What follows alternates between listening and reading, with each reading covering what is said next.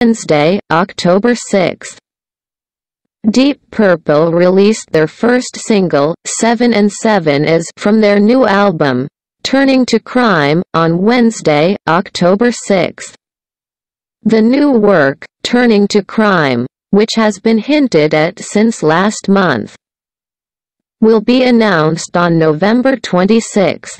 The film is said to be the first of them to be made by Deep Purple, but only songs recorded by other artists in the past, that is, a cover album. Produced by Bob Ezrin. 7 and 7 is a song by the psychedelic folk rock band Love, 1966, who was active in the 1960s, as well as songs by Fleetwood Mac, Bob Dylan, Cream, the Yardbirds and others.